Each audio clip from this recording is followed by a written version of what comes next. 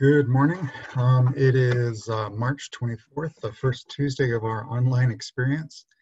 I confess that it's been a bit of a shock for me. I'm sure it's been a bit of a shock for some of you. I'm here at Houghton, but I'm in my house. My library is up on campus, and it's been frustrating to prepare and not to be able to pull the books I want off of the shelf. I have a few books, so the lecture is a little less connected than I would like, but I think it's important to just get moving and get things perfect. It's probably true for all of us. The psalm for today is Psalm 117, and I'll read it and we'll start talking about evangelicalism and its impact on the modern world. Praise the Lord, all you nations. Praise him, all you people. For his merciful kindness is evermore more toward us. The truth of the Lord endureth forever and ever. Praise the Lord. The word of the Lord. So today what I want to do is talk to you about evangelicalism. The rough trajectory for this week is to have first this kind of, I present the kind of ideas about evangelical revivalism as one of the forces that's made the modern world. I'm going to have you do a homework assignment afterward in which you compare some of the religious ideas of the evangelicals, specifically Edwards and Wesley, with Voltaire as a leading kind of Enlightenment skeptic. Then on Wednesday, I hope to post an introduction to Equiano, who is a representative of kind of African identity in the modern world, and also of evangelical identity. Kind of brings these two things together. And then what I'd like you to do is read Equiano, and on Thursday at our last time, we'll have a Zoom session. We'll have a little bit of a chance to dialogue, and we'll talk about Equiano, and we'll also talk about the second exam, which will be due next week as a take-home. If you've got questions, we'll talk about it in class on Thursday, but if you have questions, you can always email me. I'm generally going to be available by email at 10 o'clock on Tuesday and Thursday. Oh, no, that's not true. My time is going to be right after our normal time, so at 2:30 on Tuesday and Thursday, and then at 9 o'clock on Wednesday morning. And if you need me to set up a Zoom session, I can. I'd be happy to talk that way. I also have Marco Polo on my phone, so you can download the app and contact me that way. So let me share my screen, and then I want to talk about evangelicalism and I'd like to start with a discussion of John Wesley. John Wesley was the son of an Anglican pastor and a dissenting mother. Dissenting sort of means in the British context, in the tradition of John Bunyan. If you look there at the map, you can see the rough division of Europe in religious terms when John Wesley was a child. The majority of Southern Europe remains Catholic. So Portugal, Spain, France, and the Italian provinces, and about half of Germany. Germany and the areas to the north become Lutheran. Calvin's Geneva in Switzerland, and then sort of in Holland and in Scotland become Calvinist. But Calvinism is also very influential in England, where it had influenced the Puritans, and in America, where Puritans come for refuge. And then finally, you see sort of this Anglican halfway house in England proper, but because the British Empire comes to control so much of the world, Anglicanism sort of gives us the Episcopalian church that we have today, and Anglicanism in its various forms around the world.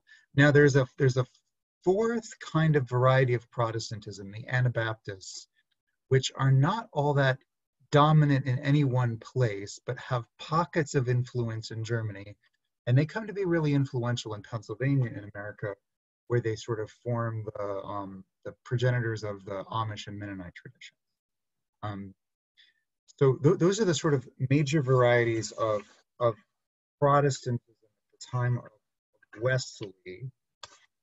Wesley himself was deeply influenced by his Anglican father, who was a royalist and a supporter of the crown, and his devout nonconformist or dissenting mother, Susanna. His family was really strong-minded. His father had actually been imprisoned earlier in his life for his sharp attacks on the dissenters. John Wesley is described as hard driving, but also sensitive, intense yet patient, detached yet charming, self-disciplined yet intensely emotional, opinionated yet curious, open to counsel yet impervious to pressure, brusque with bad faith yet also tolerant of contrary opinions. This is Wesley. And Wesley's tells a story of him as a young boy.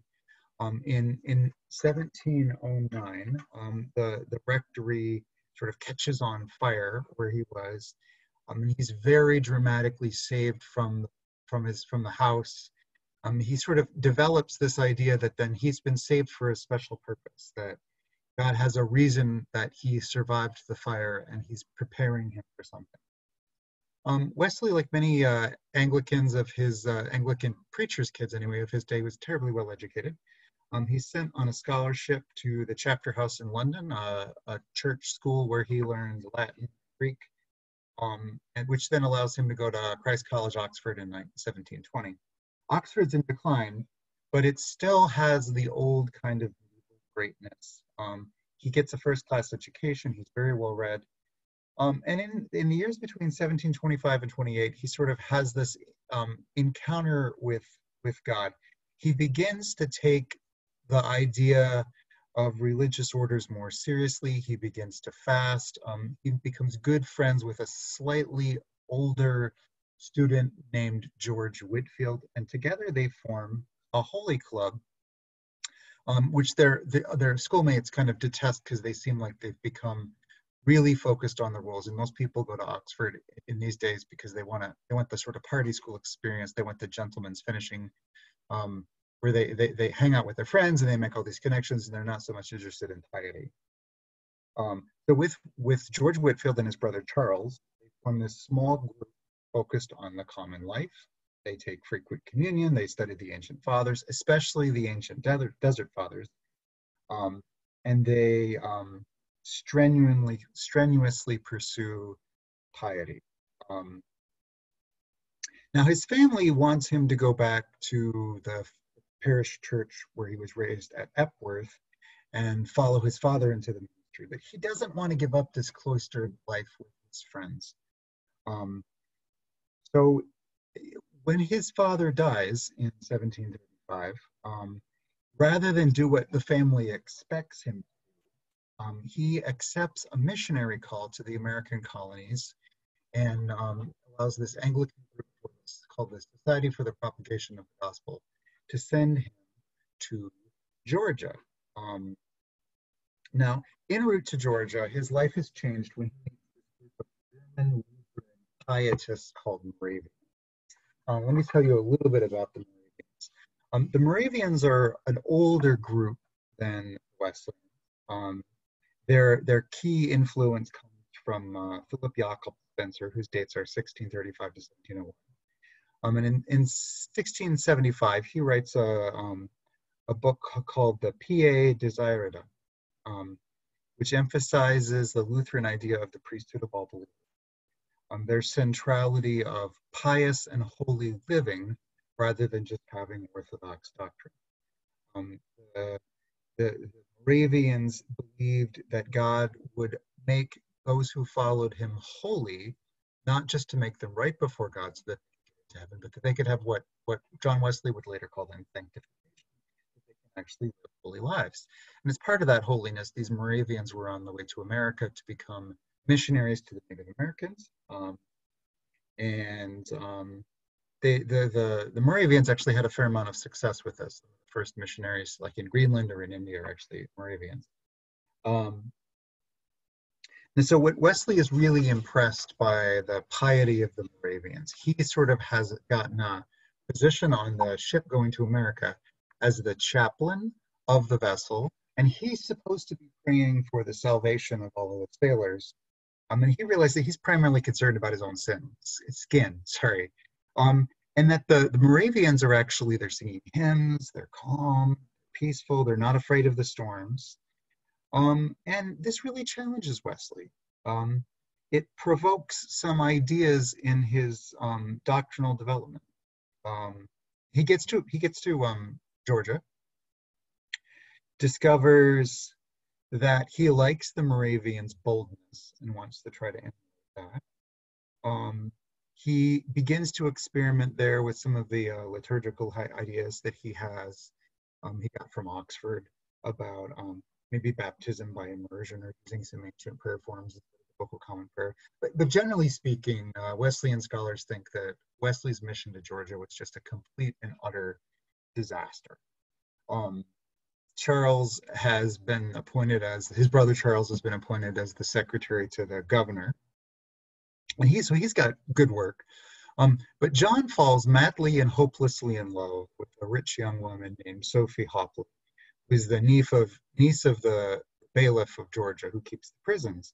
Now, Sophie is really not interested in this earnest young man. She doesn't share his affections. Wesley is torn between his ardent love for her and his sense that this isn't what a good Christian young man ought to do. So he kind of alternates between rebuffing her and then telling her how much he loves her. So she's not impressed, and she elopes with a rival and gets married so that she doesn't have to deal with John. John behaves very selfishly. He's furious. He bars her from Holy Communion.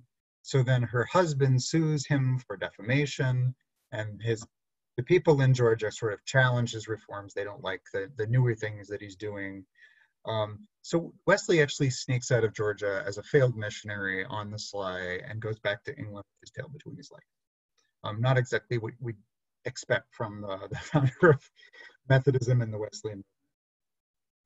And when he's back in London, he has this experience that I had you read in his journal, right? So this is from the 1738 when he's fellowshipping with a group of Moravians at Aldersgate Street.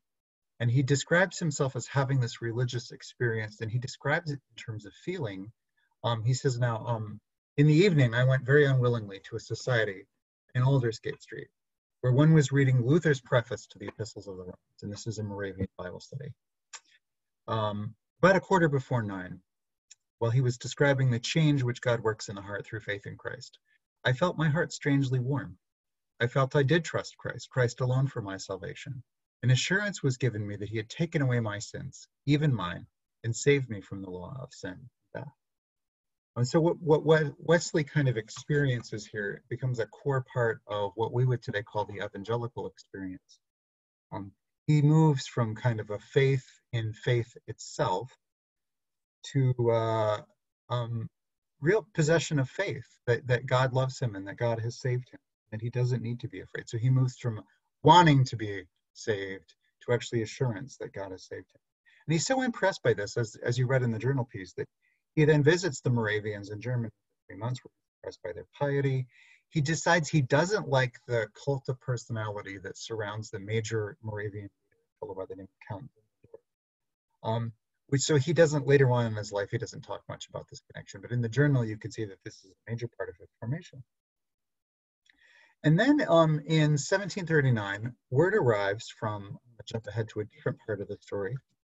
No, sorry, glitch, yeah. About something that's happening in America to a fellow named Jonathan Edwards. So I want to tell you the Edwards part of the story and the way that Edwards kind of shapes him at the rise of it. Now in America at this point in time, like in England, there's an established church. An established church is a church where the government, in his case in Massachusetts, but there are also established churches in New York and in Maryland and Virginia and in almost all the colonies, except maybe in Pennsylvania, where the Quakers didn't believe in established church. So you paid tithes to support the church, and everyone who lived in town had to support the church. If you didn't go to church, you could be arrested by a local official and sent to jail. The local universities were all sort of church-based. So in Massachusetts, you had Harvard, which is supported by the government. In Connecticut, Yale, which is supported by the government. Their seminaries and stuff. What we think of today as a separation of church and state is really a piece of the Enlightenment. It's an idea that's sort of come down through us from Jefferson and Voltaire, and in part from the evangelicals, as we'll talk about. Edwards was the descendant of a very famous and powerful Puritan pastor named Solomon Stoddard. Solomon Stoddard had been the leader in Northampton, Massachusetts, where he pastored his entire life. His grandson, Jonathan, had gone off to Yale, gotten a degree there, and had come back. And Edwards sort of begins a new style of preaching.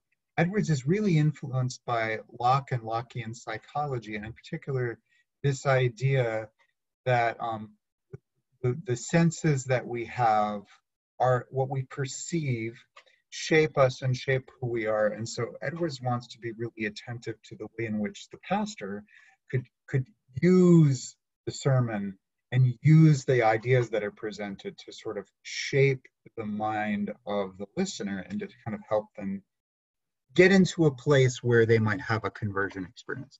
Not that the minister could sort of force people to be saved, or that people could even sort of force themselves to be saved. Edwards is a Calvinist who believes that God chooses to follow him. That the pastor could maybe help things along. So Edwards writes this. So there are a series of revivals that take place in Northampton, Massachusetts. The sermon that's been most famous from this series is a sermon he preached called Sinners in the Hands of an Angry God, where Edwards sort of describes how your soul is suspended over this pit of hell, and that God, you're dangling by a thread, and he tries to create in the reader, in the listener, this sort of sense of fear and terror. The fact is, this is actually a really uncharacteristic Edwards sermon. Most of his sermons are less about feeling, more about kind of theological sharpness. But Edwards' sermon, and in fact, that sermon produces such a sharp reaction that he stops giving it. It's really not, it doesn't accurately characterize his work.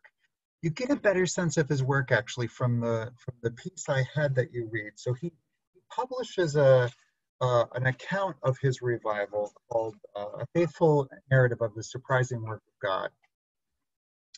So the faithful narrative describes how God works in the hearts of people, and you get another take on this key evangelical idea of conversion, right? So Edwards is describing this 4-year-old girl named Phoebe Bartlett, who in the midst of the revival is sort of drawn into faith in God. And this is a strange choice of conversion narratives, in part because good Calvinists believed that a 4-year-old girl was younger than the age of accountability. They couldn't possibly have the reason necessary to become a Christian. So they tended to focus on teenagers as like the prime space in which you needed to get your life together.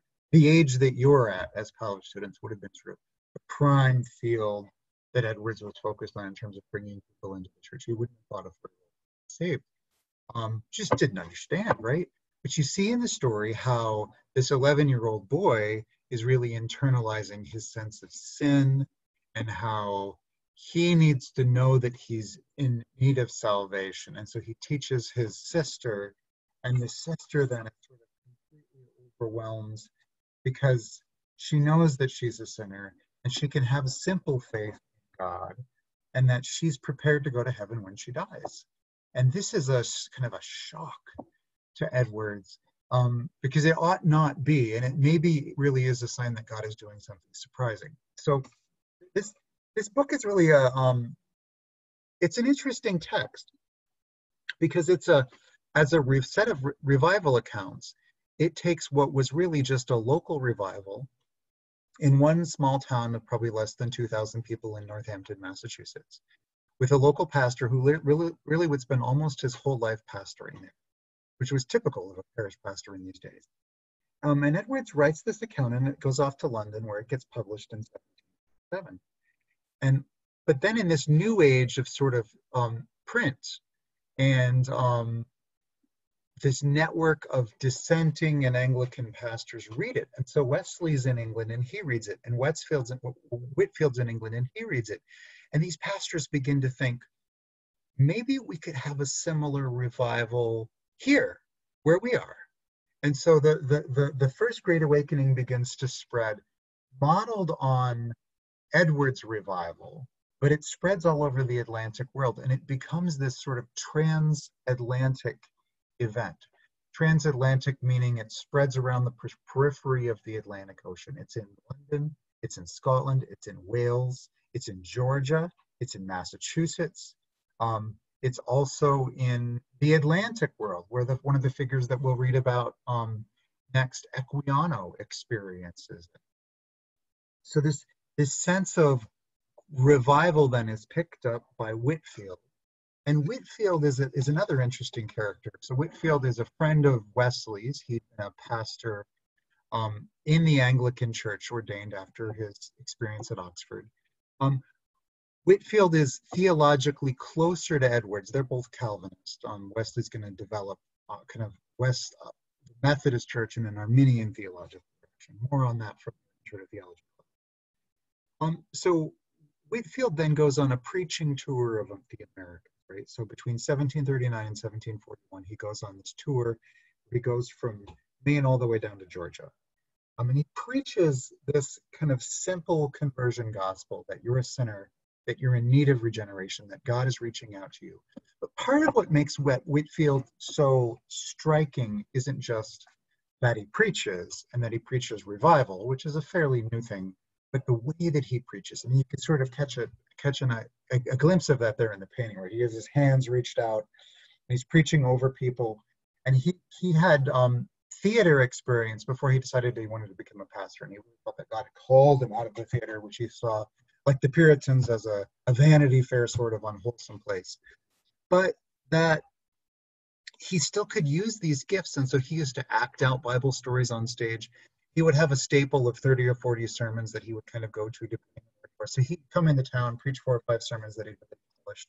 And this was a spectacle unlike anything that anyone in America, or really England, had ever seen. I mean, it brought the gospel into the masses. Now, the year that immediately surrounds this is a sharp economic downturn in England. There's a major economic crash in 1739. So no matter where he goes to preach, the people turn out, and a lot of scholars actually think that this set of revivals is core to kind of making modern England what it is. It helps to create a modern England where the working classes respond to this message and they become motivated by this doctrine. This becomes a key part of evangelicalism, this idea of activism, that when you're saved, you're not just saved for this life, the next life, but you're saved for this life, and God wants you to get into the business of developing a whole life. And so as people respond to Whitfield's sermons, they begin to think about how they might be discipled and how they could turn away from, just like Bunyan had, turn away from the sin in his life and develop kind of a holy, sober life. Major scholars of kind of English industrialism and capitalism, E.P. Thompson is a major Marxist figure, or Elie Halevi is a major French historian of the British kind of capitalism.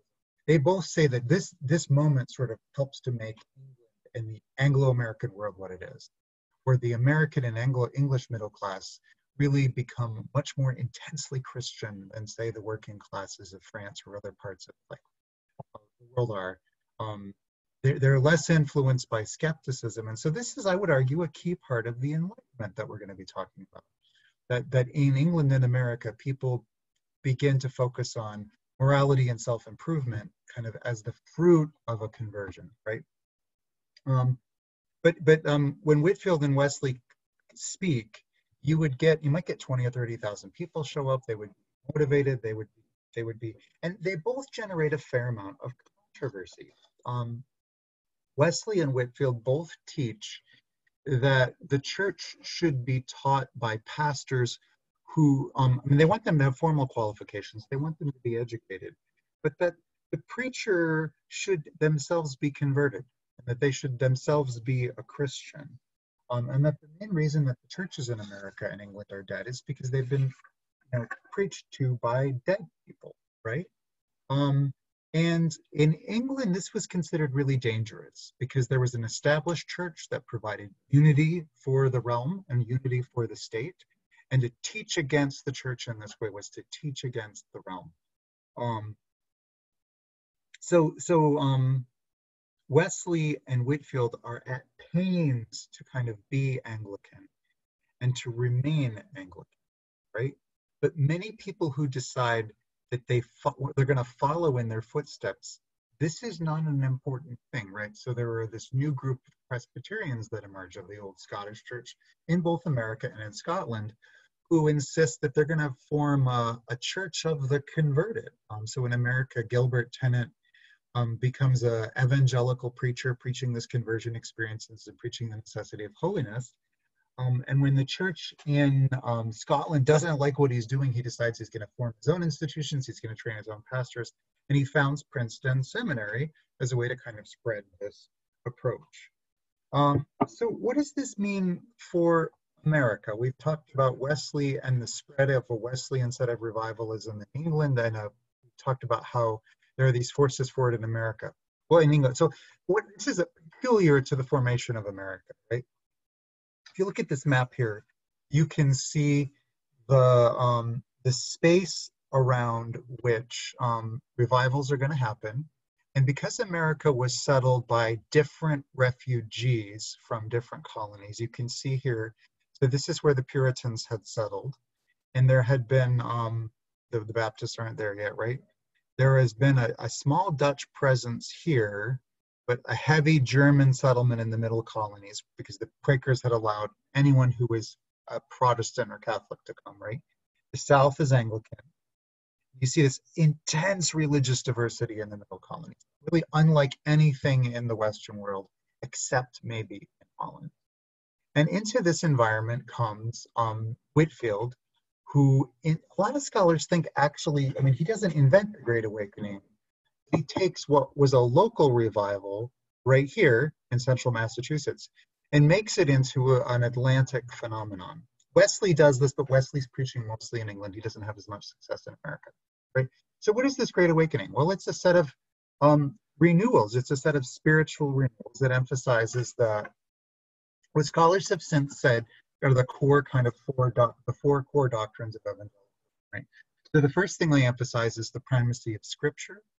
This is a thing they share with most Protestants. It's not unique to them. The second is a high emphasis on the cross and the idea that salvation comes through faith in Jesus Christ. Again, this is core to Protestantism, to Catholicism too, but this doesn't have a sense of penance as a part of faith that you get from Catholicism. Sort of a sense of the third thing, which is a conversion experience. You need to turn from death to life, that this event ought to be fairly discreet, that it's individually chosen. It's God's choice, the Calvinists would say. Wesley would say, no, we have free will. We get to make the choice. And so the tension between those two ideas sort of creates this division, this competition within evangelicalism that I think helps it to thrive even more. And then fourth, this sense of activism, that being an evangelical means that you ought to want to make the world a better place, right? And if you think about Houghton really is a place that's inspired by these four kind of tenets. You see this in chapel, you see this in sort of Houghton's desire to go out and make a difference in the world. So we talked about where it happens. The where is a transatlantic set of revivals, meaning it happens all around the periphery of the Atlantic world. And it really happens because there's this sense of that the old church has become decayed and decadent. So this might surprise you. Enlightenment skepticism of folks like Voltaire and the criticism of people like Whitfield, Edwards, and Wesley, they share a sense that the establishment is broken and needs to change. And so this is, you would think that the intense piety of a Wesley and the skepticism of Voltaire would mean that they're at war with one another. But in fact, on the ground, many of them, they see themselves as allies against a powerful established church with bishops and a structure of taxation. And they both kind of see themselves as common cause. There's a great example of how this works in America, a strange alliance between George Whitfield, this evangelical revival preacher, and the skeptical, kind of scientifically minded Franklin, who was a deist. He believed that God had created the world, but that it kind of walked away and he wasn't all that engaged in it, right? But Franklin loves these sermons. He loved these sermons because he's, Whitfield is teaching the people to go and do good. He's raising money for this orphanage that he's founded, for children of Georgia. And Franklin actually donates large sums of money to the orphanage. He does a lot of good for Whitfield. Whitfield benefits so much from Franklin because Franklin's profession is a printer. And as a printer, Franklin is really interested in the revivals, and he puffs them up and he tells lots of stories about them. And in particular, he publicizes the controversy over theology, over the established church, over whether pastors ought to, in fact, have had this conversion experience. And he uses the controversy to sell lots of newspapers. In fact, if you look at kind of the lists of pamphlets and things that are printed in America between about 1740 and 1760, the majority of them are on this religious controversy. It makes a lot of money for the planners. And historians have actually suggested that this might teach people how to have kind of a fight. And this is in some ways the secret of its success. It generates a lot of controversy, and Americans then are confronted with the idea, like, I need to make a choice. I'm confronted with this preacher. He's telling me I need to either have this experience or don't. I perceive that I have this need. I have this need for regeneration. There's this belief that God will maybe do something in my heart, and the means is going to be the means of the Holy Spirit that's working in me. Now, this actually creates, in my mind, this really does help to kind of intensify the idea of the modern self. That the self is a person, that we make individual choices that we're driven by our conscience, and that we get to kind of direct how we're going to make our lives happen. Think about religious choices that you would have, right? If you were Dutch and you grew up in New York City, you really didn't get to make a religious choice. There's a Dutch Reformed church that you're supposed to go to, and your parents would have been baptized in it, and your grandparents, and that's where you've lived your whole life, right? And yes, there are Presbyterian churches, but the Scots go to the Presbyterian churches, and the Germans go to the Lutheran churches, and the Amish go to their churches. And like, there's a sense in which you don't really get to make choice. And now all of a sudden you're being confronted with choice. There's going to be a Presbyterian church that's established and has an Edinburgh educated pastor, who's probably going to be the traditional Presbyterian church. And then there's going to be one of these new pastors in town who's trained at Princeton. And you have to make this choice about, do you want to be an evangelical Presbyterian or traditionalist Presbyterian?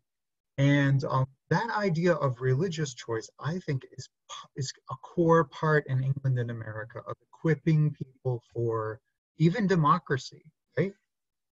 So how does this change, especially America, but also to some extent in Europe? This religious diversity leads to an explosion of new denominations. There are new Congregationalists, the emergence of the Baptists, there are the Methodists, there are new Presbyterians. There are some tensions within the Lutheran community, and with that come the creation of these new seminaries, especially Princeton, but also Andover, as places where people are going to learn and be catechized. You also see, and this might be a word you've never seen before, I want you to wrestle with it a little bit, the trifurcation of belief, right? So people are forced in this environment into kind of making a choice between three different options. The new light option was the term for evangelicalism. So it's the way of Whitfield, Edwards, and Wesley, right? You choose to have faith that centers around word, cross, conversion, some kind of activism, making the world a better place. Or you can choose the old light, the established church. You can be a traditionalist Anglican. Many of those churches are, or Presbyterian or Reformed. Most of those churches are defined by a creed or a confession or a liturgical service or a book of common prayer like this, where you're going to worship in this way, and that's going to be what makes you a particular kind of Christian, right? And into this environment springs Voltaire, right?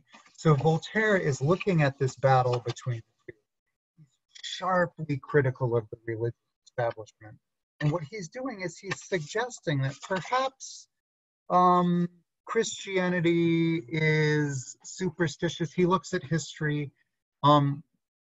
He note how he thinks Christianity is a principal source of violence in the world, that it's created more war, and that he really has it in for Christianity. He in particular thinks that maybe Buddhism or maybe Zoroastrianism or these other faiths are less prone to warfare. I'm not sure if, in fact, I know that's not necessarily true. Um, but um, so you have a choice. You can be like Edwards and choose this new light, or you can be like Franklin and choose the Enlightenment skepticism. But at least in America, the New Lights and the Enlightenment secularists joined forces to fight for the separation of church and state, right? That each of them wanted religion to be free from establishment, and at least when America is founded, that's a key part of the revolutionary victory. So you see Enlightenment secularists like maybe Thomas Jefferson supporting it, but then you also see these Rhode Island Baptists um, in the tradition of independence and Bible and faith, believing that they also ought to be free from any kind of establishment.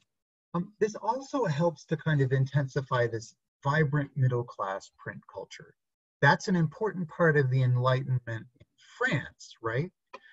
But it takes a different form in England and America.